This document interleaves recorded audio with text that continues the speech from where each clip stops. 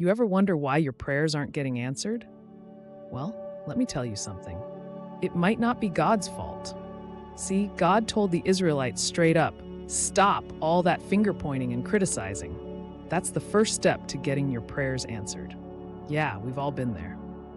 Talking mess about someone, not realizing how those words affect our prayers. The Bible says, and I'm paraphrasing here, that your careless tongue can block your blessings. How you treat others? That's how God's going to treat you. Ain't no two ways about it. God said, stop oppressing folks, treat them right, and share what you got. That's when the real blessings start rolling in. Do these things, and God will shine His light on you, healing you, guiding you, and protecting you. You want to be blessed? Then stop all the negativity and start helping those who really need it. Feed the hungry, help those in trouble, and watch as your life lights up like the sun.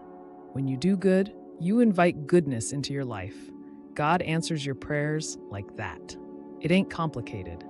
Your prayers get answered when your actions line up with God's word. So next time you pray, think about how you've been treating others, because God surely is. Stop the finger pointing, start the blessing sharing, and watch how God starts answering your prayers.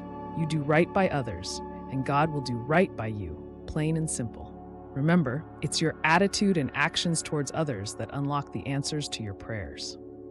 So go ahead, change how you treat others, and see how fast your prayers get answered. Let your light shine by loving and helping, and watch how God lights up your life.